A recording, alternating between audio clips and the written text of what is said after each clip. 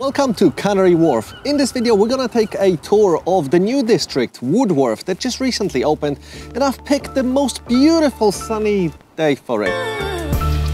We're starting the walk just outside Dollar Bay, which is in fact a building I was once on one of the top floors and shot some time lapses towards the west, where you can see Wood Wharf not being there just yet, as well as towards the east and the O2, and it's a fantastic view. Despite being from a penthouse apartment that none of the other residents of the building get to enjoy, but we'll get to that later. And as I'm filming this on Father's Day, today I got the great privilege of being joined by my two lovely children, Olivia and Alex, as otherwise they would just be home playing games. But today they're on a walk with me. Oh, I'm taller than you, Dad. Thank you. And just outside of Dollar Bay, from this corner, I think is a fantastic view of skyscrapers reflecting in the water. And if you catch this canal being flat with no wind and no ducks, you get some awesome reflections. I need to come back here for a time lapse, definitely, because even though that time lapse from the top was cool, this one I think is equally good, if not better. Briefly about Wood Wharf.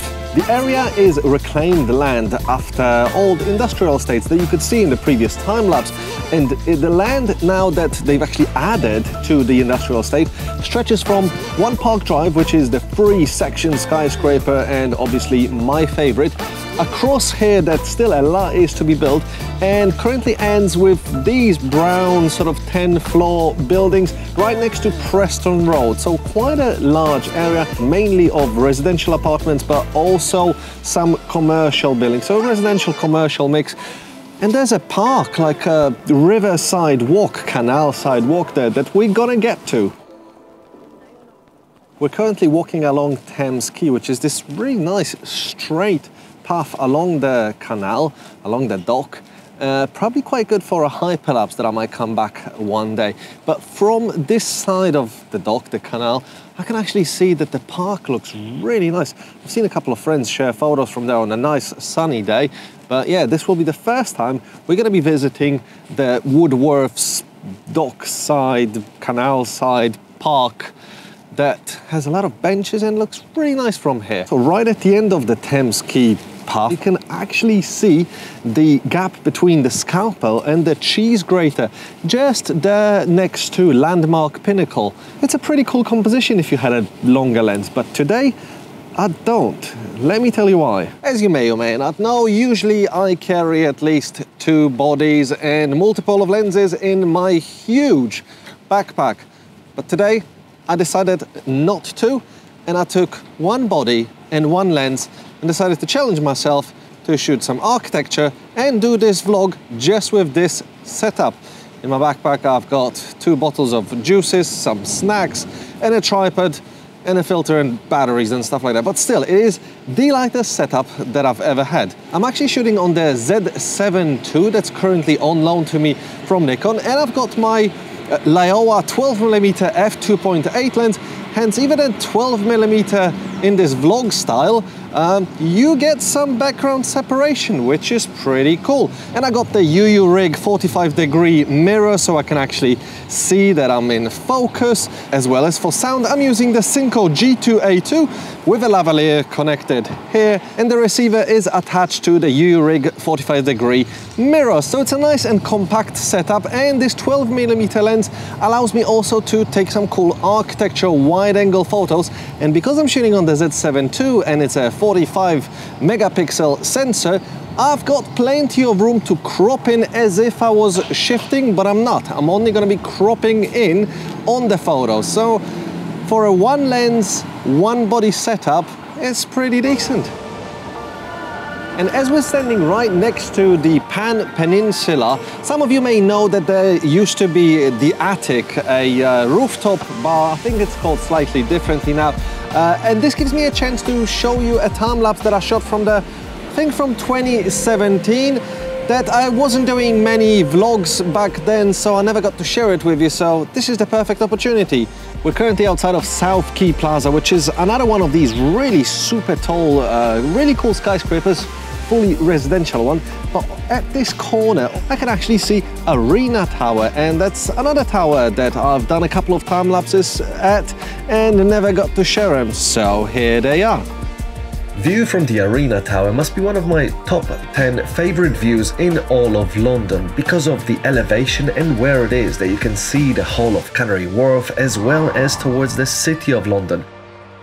This view would have changed since all the towers that I'm showing you in this video has sprung since I was shooting these time lapses, but this makes me think that it's actually now even better than when I shot this.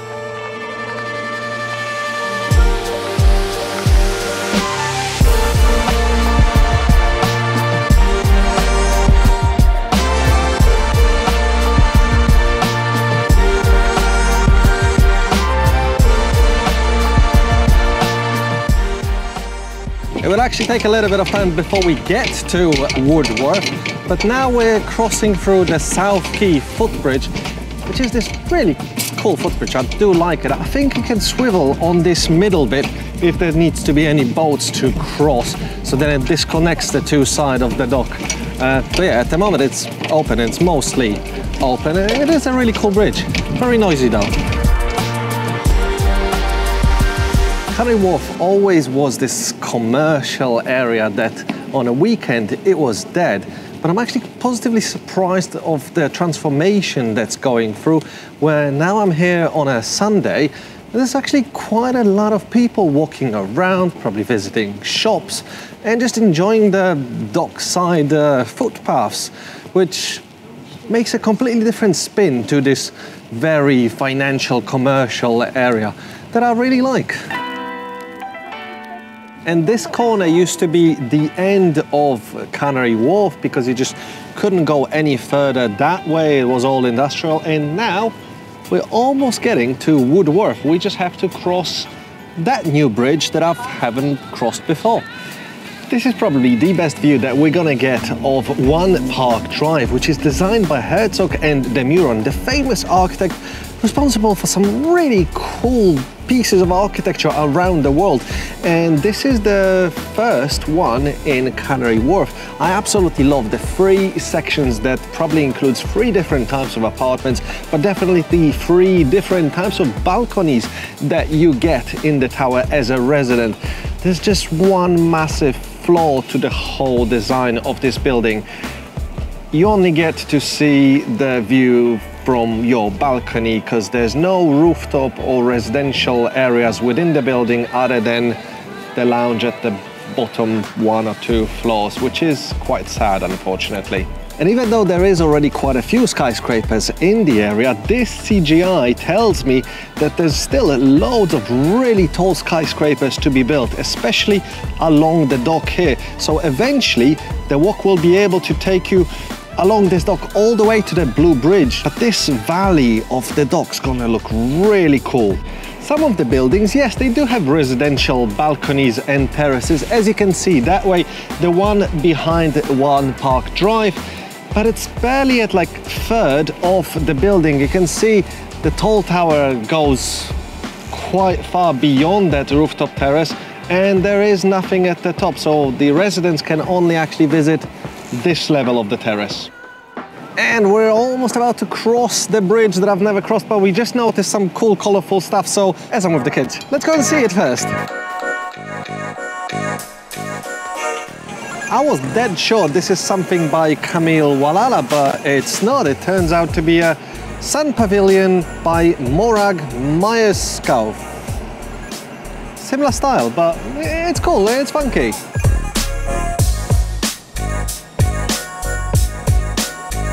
Okay, this is exciting. First time visiting Wood Wharf. Let's cross the bridge.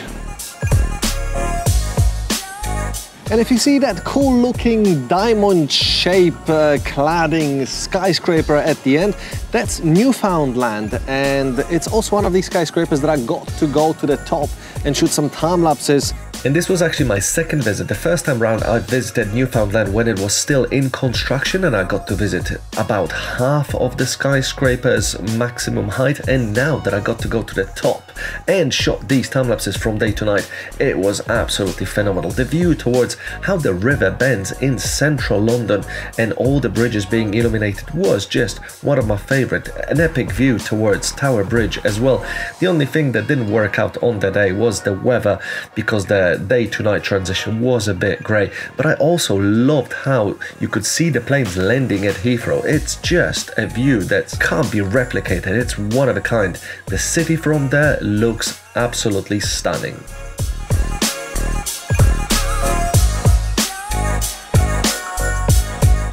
These statues are ginormous. This lady is about a head taller than me, and I am 6'3", 6'1"? No, I don't know. Always centimeters, because I come from the mainland Europe, and I'm 186, but they are at least 2 meters tall. And look at this guy. I just checked. I'm 6'1". 186 centimeters is 6'1".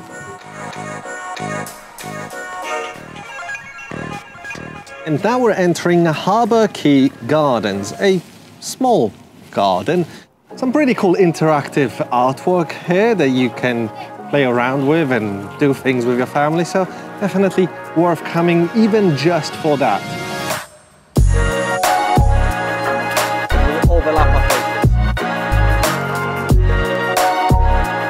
That's a pretty cool exercising playground for children as well as for adults.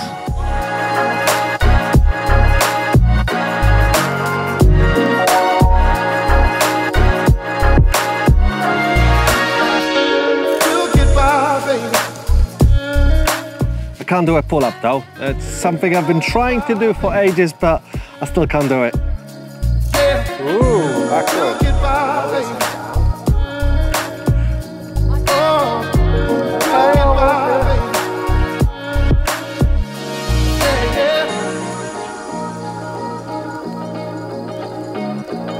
Three, two, one. And this will be eventually something that will be there.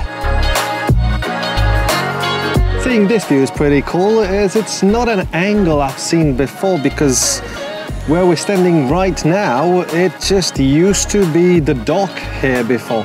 And actually, that reminds me, I flew a open door helicopter once, many years ago, probably 4 years ago, and we were right above the O2 where I got this view. So here's some of the footage from that helicopter trip, and it being an open door helicopter ride, it was an experience like no other. I honestly think it must have been one of my coolest, scariest, most daredevil experiences in London ever, even though it was completely safe. And the views you could see just without the window, just clean open air, was spectacular.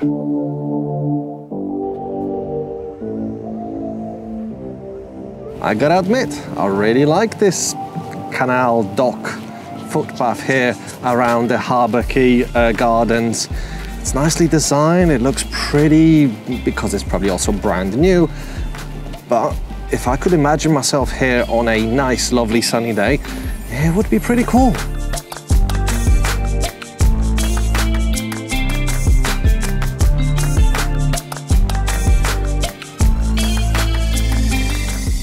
Cool small playground for the little ones too.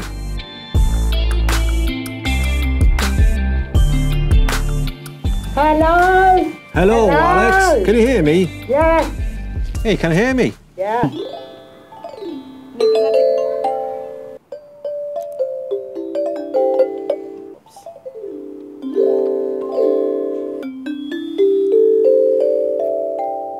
And we finally got to the entrance of One Park Drive, and this skyscraper I always tried to shoot from wherever I was outside of the Isle of Dogs, and I shot it with telephoto lenses, but up close it looks even better than it is from far away, in my opinion.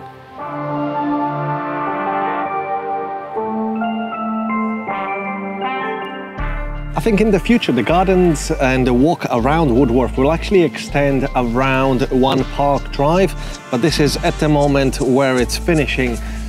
And actually to be standing right underneath One Park Drive for the first time is so unreal. I love this skyscraper. The three parts to it make it totally stand out amongst all other London skyscrapers. And even this building, 10 George Street, a cool looking skyscraper. However, again, only the residents at the top get to see the top floor view. I wish there was more companies that would just reserve the top floor as a viewing gallery for all the residents throughout the building and their guests. These are the kind of buildings I like most.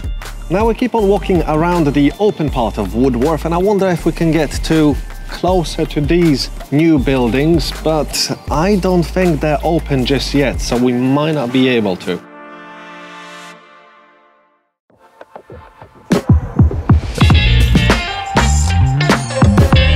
Okay, that's cool. We can actually walk this way. We are walking next to Timber Quay, it looks like it's called, and there's this new path that connects Wood Wharf all the way there. How cool is that? Let's go.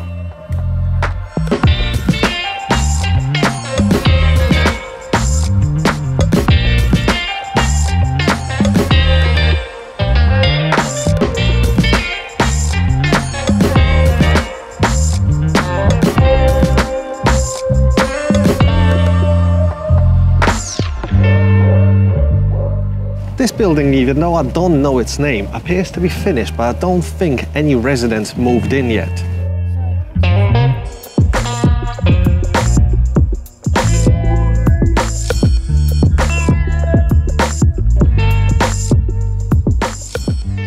You don't want to go if there's sand? No? Alright, okay. I don't like it when there's sand.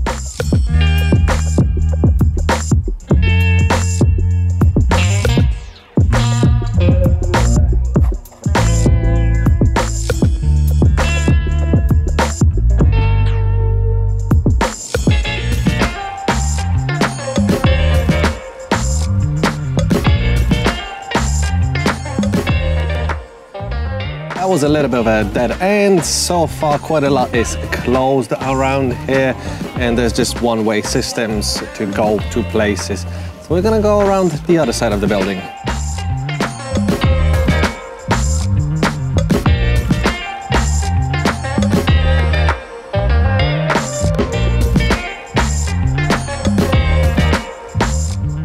I don't know what this building will be, but I really do like the yellow window accent there.